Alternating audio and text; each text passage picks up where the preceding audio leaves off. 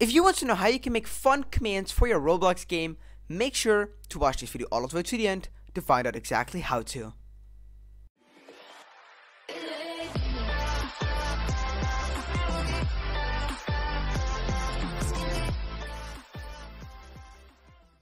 Hey guys, and welcome back to this brand new video on my YouTube channel. And in this tutorial I'll be showing you how you can make fun commands. And what I mean with that, a viewer suggested it, so thank you. And what I mean with fun commands is that if someone types kaboom, in the chat, for example, if you type kaboom, you will explode and you will die. So that is basically called a fun command, but it's kind of based off of admin commands, but these are like available for everyone, and they're fun themed. And admin commands are usually only for moderators, and they can ban people and all that sorts of stuff, but this is just for fun themed thingies. So we're gonna be doing two of them. We're gonna be doing kaboom and free fall, because they're pretty cool, and you could experiment. So don't worry. So without further ado, let's get into the tutorial. But if you are not subscribed to my channel, hit that subscribe button. It really helps me out. Thank you.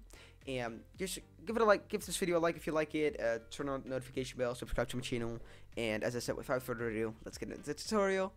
So what we're going to be doing, the fun commands, and you want to create a server script in server script service. So click script like that, rename it to server, because why not, just some organization purposes. So now we can do local players is equals to game colon get service players, and if you don't know what get service does, returns the service with the requested class name, and if it does not exist, creating it. So now we need to get the player. We need to detect if the player joins. So let's do players dot player added. As you can see, fires when a player enters the game. Player added. We need to connect it. We need to give it a function called player, which is our variable now. And now we need to detect if a player has chatted. And if a player chatted, we can fire something. So we have to do player.chatted, and as you can see, fires when a player chats in game using Roblox's provided chat bar. You can see this is a link. Chatted colon connect function, and you can give this a variable, and as you can see, function message, which is a string. So we can do message like that. So now we need to detect, we need to like read out the message to detect if it is equal to the script. So if message is equals to kaboom, as you can see, we're going to explode ourselves. So we're going to type kaboom, then. So now we know there's a player, we know when they chatted, and we know what they chatted. So we can do if message is equals to kaboom. Now we can explode the player, and in order to do that, we need to do instance.new explosion. So to do that, local explosion is equals to instance.new explosion. As you can see, it returns an instance of the specified class like this. Now we can do explosion dot, and we need to do the blast pressure first. As you can see, used to determine the amount of force applied, blah blah. So this is just the amount of force it's gonna use to kill you. So let's do 1,000 to make sure you're dead. Now we can do explosion dot blast radius, which determines the radius. So what I mean with it, if you would set the radius to this circle, everything in this circle will be killed, and if you would stand outside of the circle, you will not be killed. So blast radius, let's just do 10 to make it minimalizable, if that's a word. And now we need to set the position now, because we don't want the explosion to happen at the other side of the map, but at the player.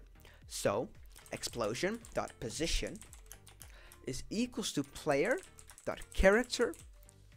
As you can see, a model controlled by the player that contains a humanoid, body parts, scripts, and other objects. So that is a character. So player.character.humanoid root part, which is a base part in the character. So explosion.position is equal to player.character.humanoid root part.position. And position always have to end with position. So yes. And now we need to set the parent, so we need to set it into the player. So now we can do explosion. That parent is, and we're actually going to be putting it in the humanoid root part. So just copy this line and paste it over here. And this is your kaboom done. So let me quickly go over again of what it does. First of all, we are trying to get the player service, and if it is not there, we are creating it. Second of all, we are getting the player to see if they're actually in the game. Over here, we're checking if they chatted. Over here, we're checking what the message is. So if it is kaboom, if it is anything else than kaboom, we're not doing anything. But if it is the exact same to kaboom, exact identical, then we're going to do all of this. So you can test this out by playing your game. And if I would misspell it by kaboom double M, nothing is happening. But if I would try it once, or just like with like perfect identical, and I click enter, I'm dead, because we're setting every single property to the player. So this is what the explosion does, and that is the kaboom. It's really simple. And now, as I said in the beginning of this video, we would do a free fall one. And in order to make a player fall from the sky, we have to teleport them up and let them fall down without killing them, though. If you're fast enough, you could type kaboom and then press enter when you're on the ground. But in order to make a player free fall, we have to manipulate the player's humanoid root part C-frame, and that is a lot of difficult words. I'll guide you through it, don't worry. But first of all, we need to check if they sent the message called free fall.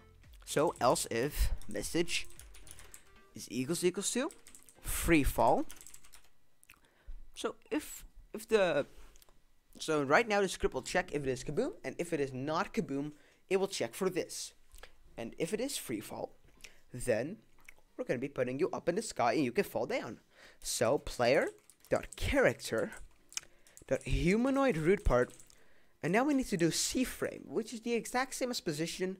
It just uses other values around the map. So player.character.humanoid root part.C-frame, and we need to do it. We need to multiply it. So in order to multiply it, you need to do times equals, which is shift 8 and shift plus. Nope. Shift 8 and just equals. So times equals cframe.new. And you should see it as this. The first argument is front or back. The second argument is up or down. And the other argument, so this is up and down. And the other argument, the last one, is left or right. But we only need to put the player up in the sky, which is up and down. So positive is up, and if you do minus, you would go under the map. But as I said, free falling means from up to bottom. So we're gonna do times 1,000. So we're gonna be placed up 1,000 blocks up in the sky. So let's see.